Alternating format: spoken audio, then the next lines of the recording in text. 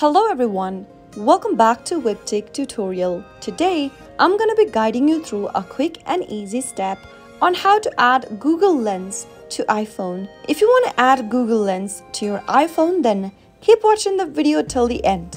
And don't forget to subscribe to our channel by hitting that subscribe button. Press the notification bell so that you'll never miss another upcoming upload from us. First, go ahead and open up your App Store. In the search box, type in Google and search. Once you find the Google application, tap the download button and download the Google application right on your iPhone. Until the Google application downloads, let me tell you what Google Lens is. Google Lens is an image and text recognition app that uses the Google search to deliver results based on what it sees in photos. Once your Google application is downloaded, tap on Open to open the app. Now, allow necessary permissions for the app and then make sure that you are logged into your Google account as well by entering your credentials. Once you're inside the Google main homepage, tap on the lens icon right next to the microphone icon in the search box at the top. Now,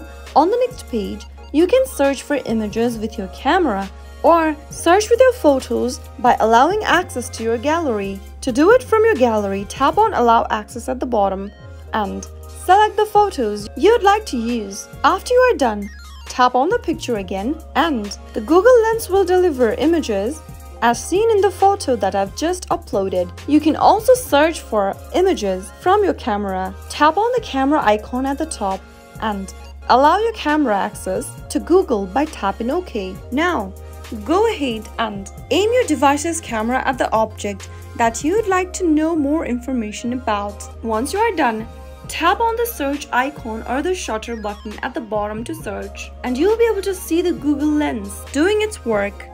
That is how you can easily add Google Lens to iPhone. If the video was helpful to you, go ahead and give us a thumbs up. I'll be back soon with more videos like this. Thank you for watching.